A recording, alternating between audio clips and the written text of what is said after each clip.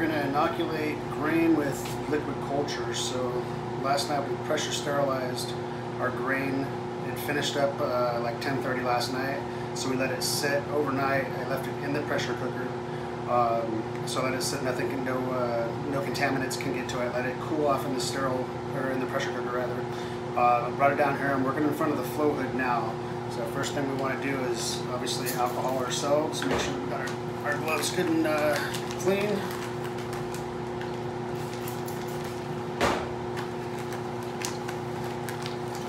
And we're just going to try to stay, once we got them clean, we're going to try to stay in the flow of the flow hood, or in the clean air of the flow hood. So we're going to take off this top.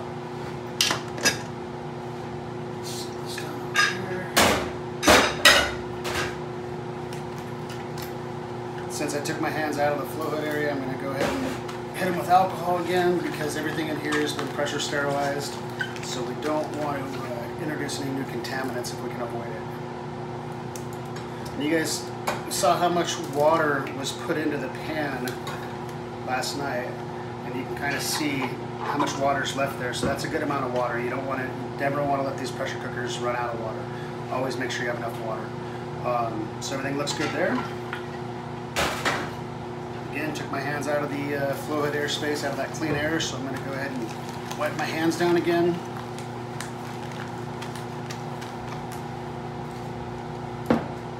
Bring over our liquid culture.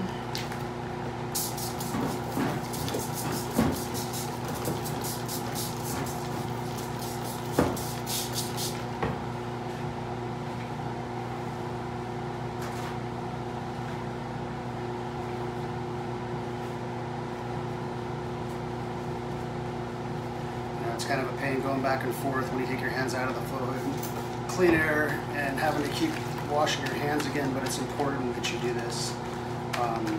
You want to. This is where the good air is at. Anything outside of that, there's contaminants floating around everywhere, and you don't want to introduce contaminants to your mycelium. It could actually get in there. It could ruin the entire batch. So you got to be real careful. Be very, very thorough about your cleaning techniques here.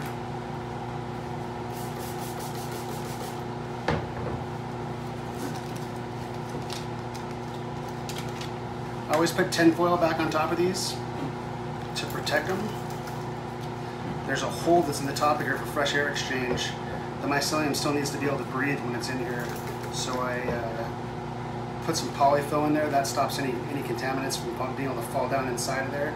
Then I put the tin foil on top just as another secure layer to make sure I protect the mycelium in there, inside this liquid culture. Okay. The next thing we're going to do, I'm going to pop this lid and just get it. I want all the lids to be loose so I don't have to fight with them while I'm using the pipette to squeeze the liquid culture, the fluid, out of here and into each one of these jars to inoculate the grain. So I don't want to take the lid completely off yet, I just want to have it loose.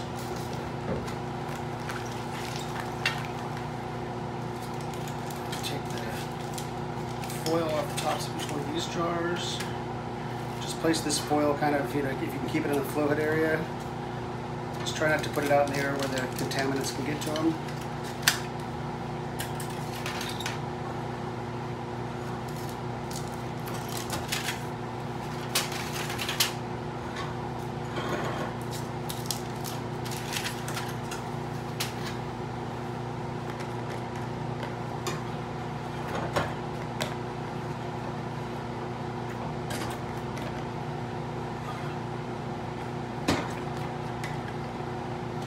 Now, just as a safety precaution, my gloves, I try to keep them clean. I try not to come out of the air, but you never know if you do or don't come out of that air. So I'll re-hit my gloves, and I'm going to come back and I'm going to hit the tops of each one of these. So when I'm touching them again, hopefully there's no contaminants on there.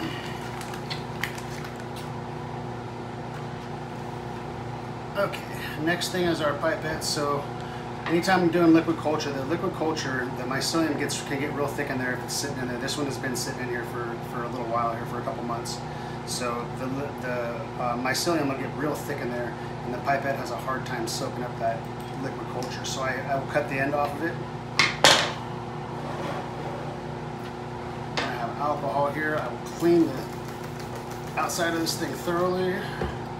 Then I have a bowl of alcohol here. I pump the alcohol in there, turn this thing around, drop that alcohol out. I'll do this several times. I'll try to make sure it gets all of the inside edges. So I let the alcohol pour back out, come across all of the edges. So you make sure this thing is thoroughly clean inside. Once you got it clean, kind of fill it with alcohol so it'll keep the, otherwise these things are plastic and it's kind of heavier on this end. You might have it tip out. It's kind of a pain in the butt having to re-clean it again. Okay, so now we're ready to inoculate our grain with liquid culture. So I'll just empty this alcohol out of here. And I'm gonna put, in each one of these, I'm gonna put 2 squirts of a full pipette. So I'll go fill that.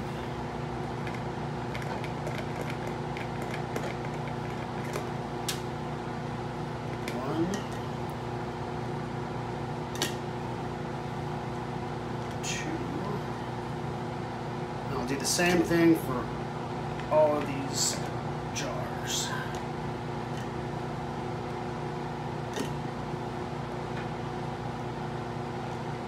I try not to let the pipette touch anything on the inside of any of the jars. Just another contact point, another option or opportunity for contamination to get into our work, and we want to avoid that. If it does happen to touch the inside of the jar, you know, these are sterile, so everything should be okay. But again, we're just trying to avoid any opportunity for contamination to get in.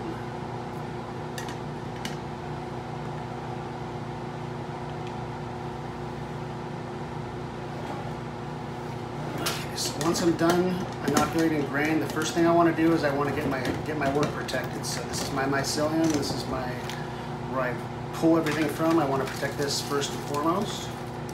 Next thing I want to do is my newly inoculated grain. I'll go put these lids back on top. I'll screw them down, and then I'll put the foil back on top of them. First thing, so again, these are protected.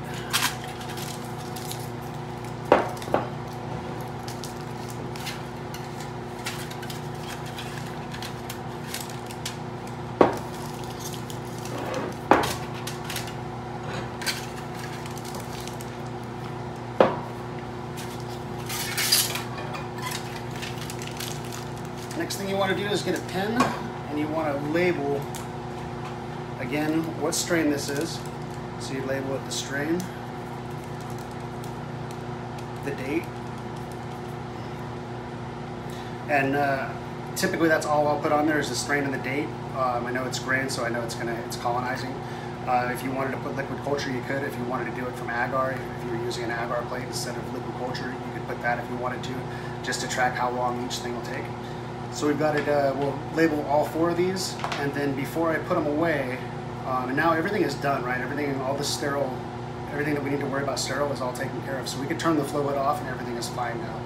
The next thing I want to do is I want to shake these jars up, because I want to, all those little mycelium that's in here, there's millions of little contact points. And the reason I like liquid culture is because those little millions of little contact points are spread all across here. So I shake this jar, I'll give it a good shake, try to get that all throughout there, and we'll see all the different points, contact points the mycelium makes with liquid culture. And we'll do the same process with agar, and you'll see how the difference is in how far, or excuse me, how much faster liquid culture is than agar.